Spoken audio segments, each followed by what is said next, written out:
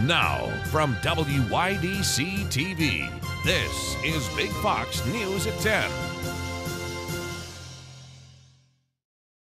Tonight, New York's Department of Education is weighing its options about mask mandates in schools. This comes as the CDC recommends universal masking for the start of the school year, regardless of vaccination status. As Big Fox's Matt Kleindens tells us, the Department of Education is telling districts to prepare for restrictions.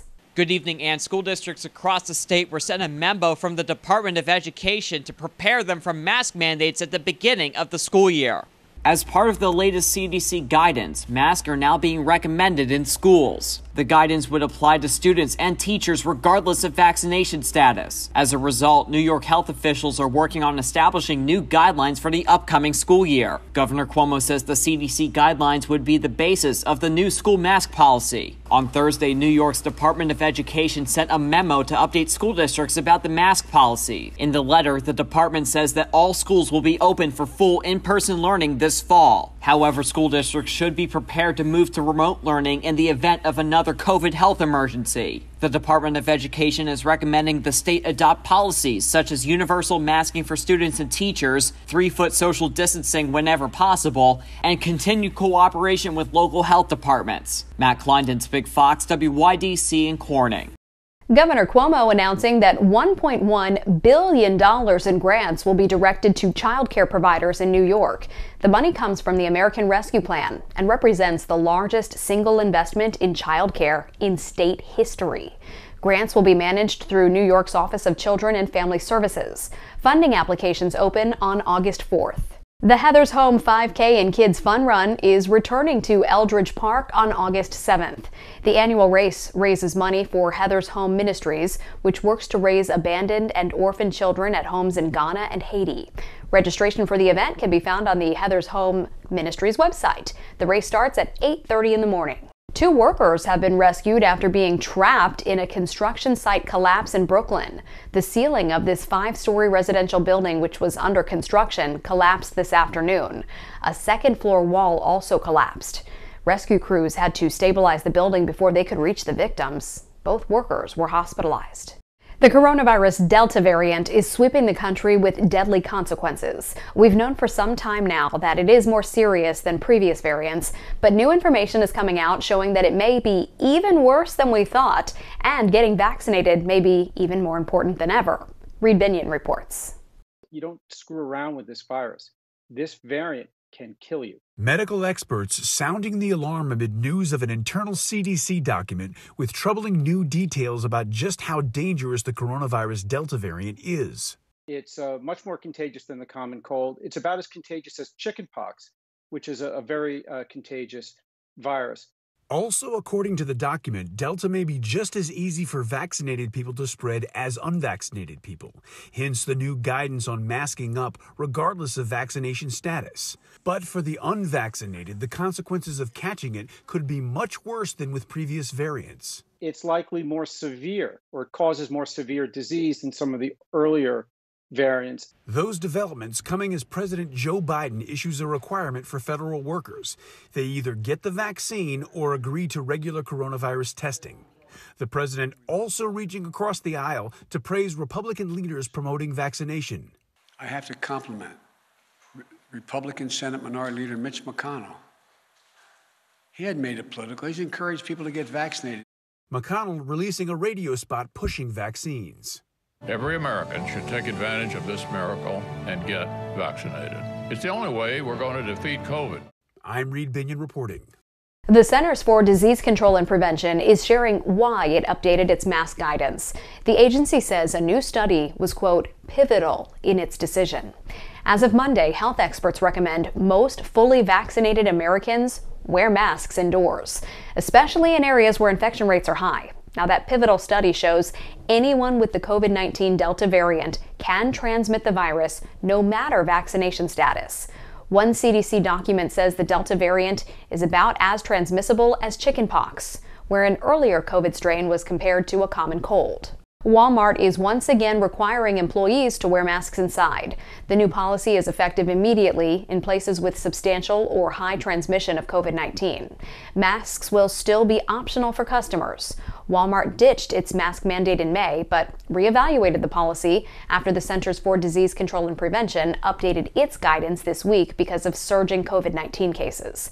The CDC now recommends fully vaccinated people resume wearing masks indoors in areas with high transmission of COVID-19 and its Delta variant, as mentioned. That includes nearly 2/3 of all U.S. counties.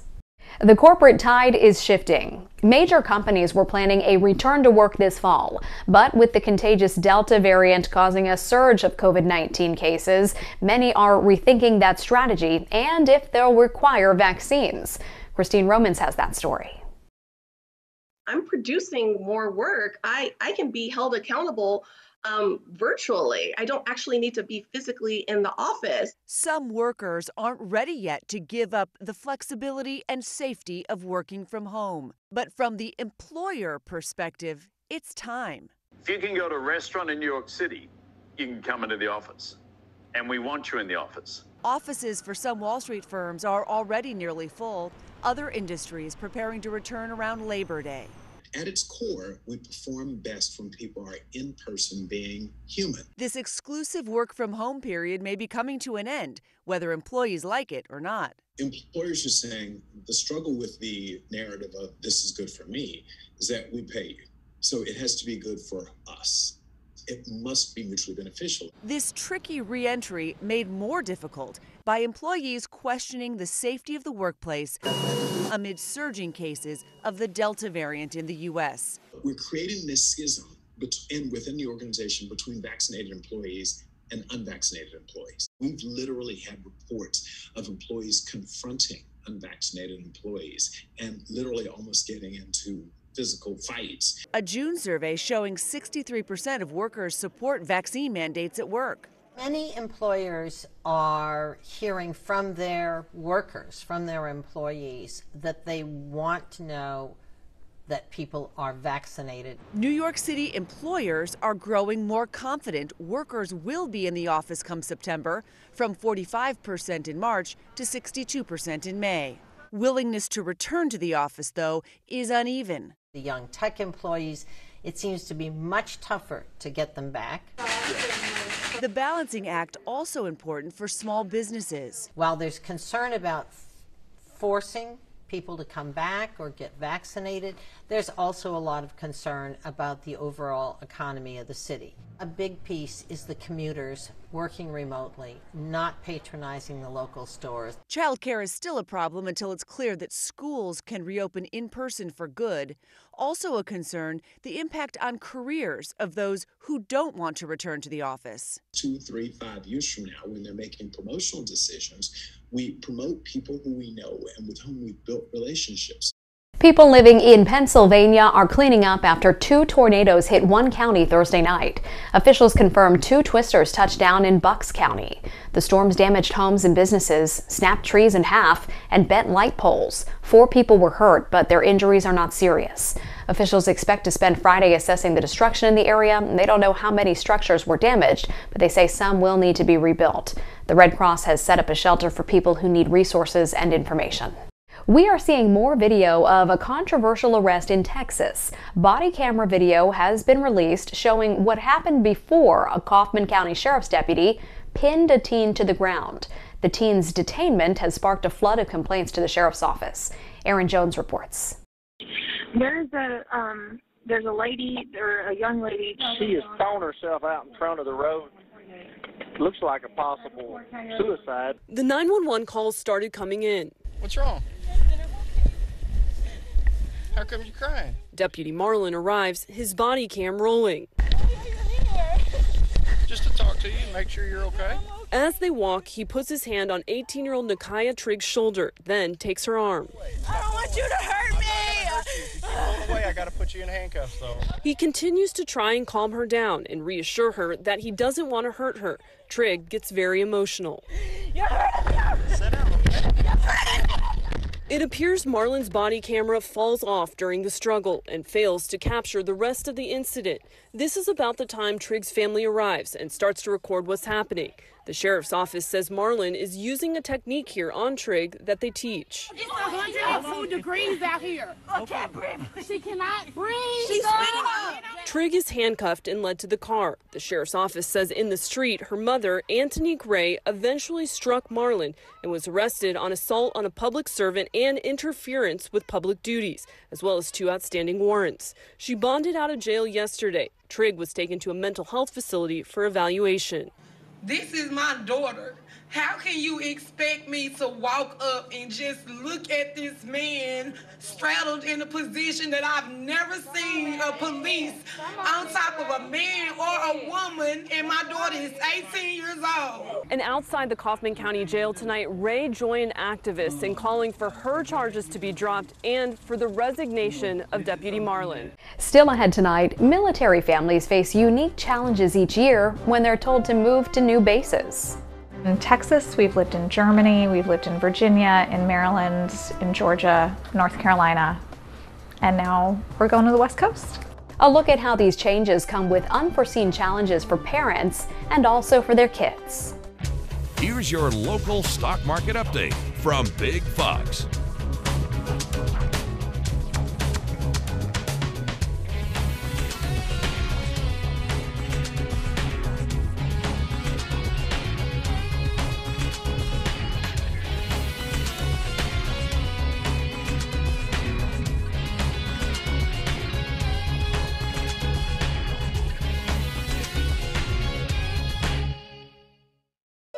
Now, your Twin Tiers forecast from Big Fox. This weather forecast is brought to you by William Mattar.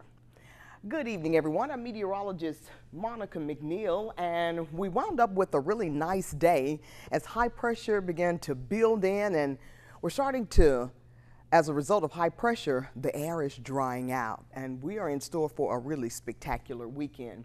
High temperatures in our area were in the low 70s down toward Williamsport, right around 83. So as the air continues to dry out, it really will allow for our temperatures to cool off considerably tonight. So our low temperatures are going to be a lot lower than normal for this time of the year. We're expecting clear skies tonight, and we're dropped down to about 48 degrees here in Elmira. Over toward Hornell, about 48. And over toward Wellsboro, about 51 degrees. So it is going to be a very cool night compared to what we've had over the past couple of days, right? This weekend, high pressure builds in for Saturday. It's going to be dry and very comfortable out there. So any outdoor plans you may have will be great for Saturday. Always there's a but. Now that Saturday, all day Saturday looks amazing, but things are going to start to change as a storm system approaches for the second half of the weekend. So here's a look at your day on Saturday, again staying very dry. But as we take a look at Sunday afternoon, we've got a storm system to the north and west of us. This system will be tracking across the area, therefore we're seeing clouds on the increase and bringing in a chance for some pretty heavy rain moving into Elmira as we move through the day on Sunday. So the moisture returns and a chance for some heavy thunderstorms to develop throughout the day. Again, in the yellow and red, some of the heavier rainfall. The storm will stick with us for most of the evening and into the evening and nighttime hours, and then it moves out. Then we're clear again and dry again as we head into Monday. All right, let's take a look at what you can expect over the next 3 days.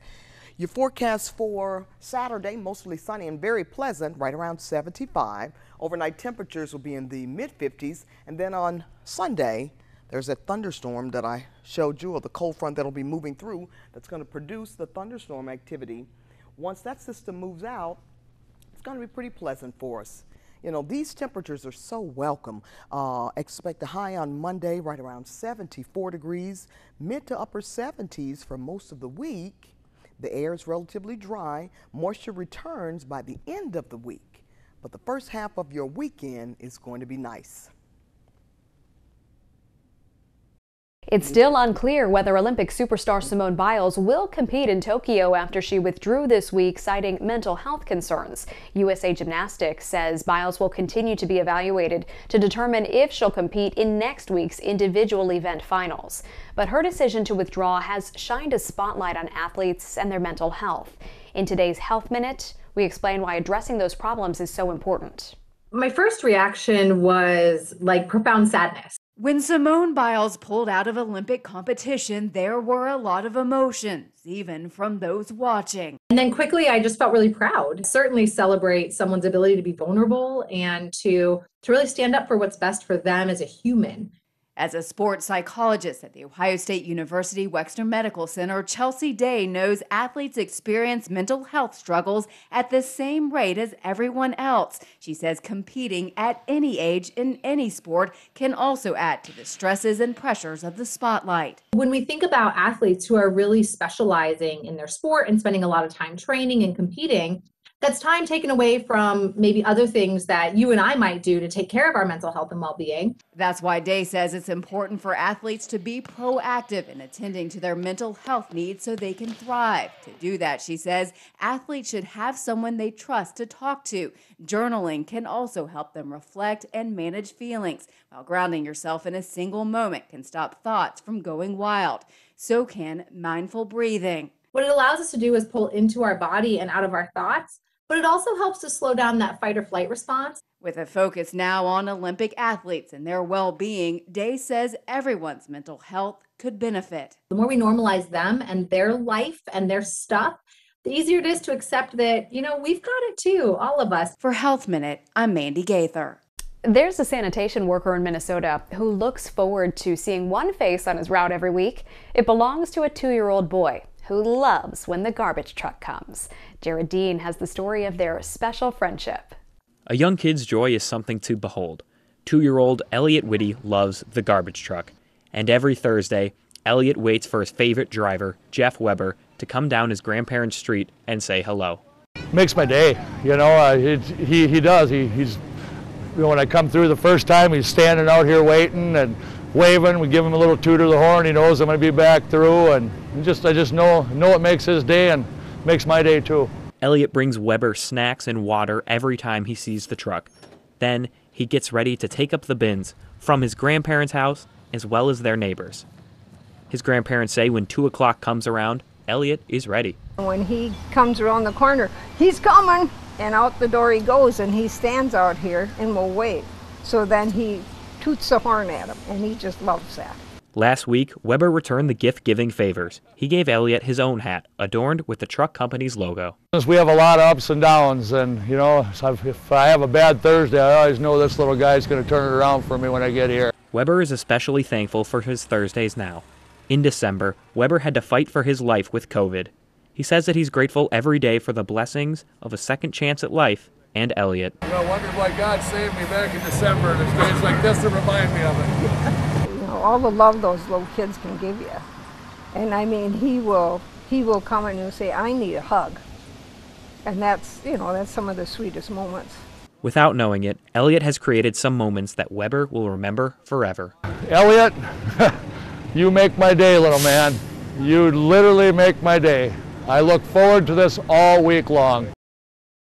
Military families are on the move right now. It's the time of year when service members have orders to report to a new duty station. And that means not just uprooting themselves, but their families. Brianna Keeler has more. In Texas, we've lived in Germany, we've lived in Virginia, in Maryland, in Georgia, North Carolina, and now we're going to the West Coast. It's moving season for the military, and Banna Miller, an Army spouse, is at it again with 4 kids in tow. So my husband and I have been married 16 years, and this is our 11th move.